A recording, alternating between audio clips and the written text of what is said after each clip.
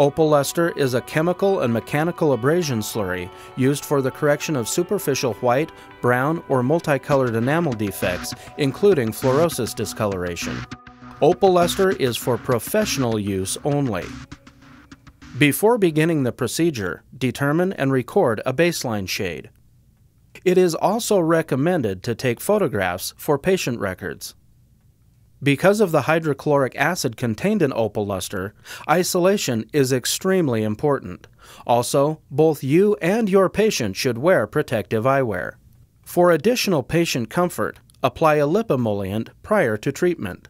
Apply the rubber dam attaching to the frame and inverting the dam at the gingival border. For additional protection, use Orosil caulking to prevent tissue damage. Simply peel back the rubber dam to expose the tissue. Express a small amount on a pad first to check flow, then express a thin ribbon of Orosil caulking beneath the rubber dam along the gingival margin to prevent leakage. Reattach the rubber dam to the frame and reinvert the rubber dam where needed.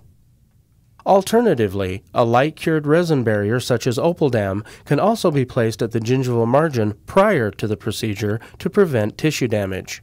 When using Opaldam, express the resin to build a 2 mm strip along the gingival margins, extending about 0.5 mm onto the enamel. Extend the resin beyond the last tooth to be treated. Where open embrasures exist, express resin through the opening onto the lingual gingival tissue. This will protect interdental papilla and lingual gingival tissue, as well as add retention to the Opaldam.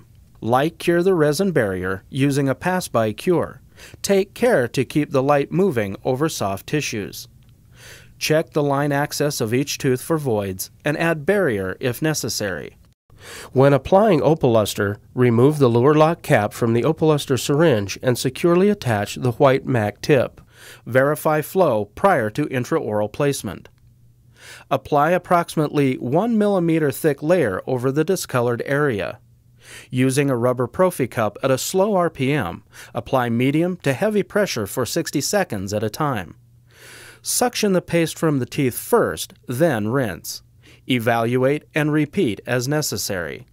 Reapplication can be conservative and limited to the areas requiring additional treatment. After the final rinse, remove the rubber dam and sealer from the teeth, then rinse thoroughly. Apply a neutral sodium fluoride gel to the enamel for 4 minutes. Remove fluoride gel, evaluate teeth, and record the final shade. Take-home whitening products can be used pre- or post-op to blend and further whiten treated teeth.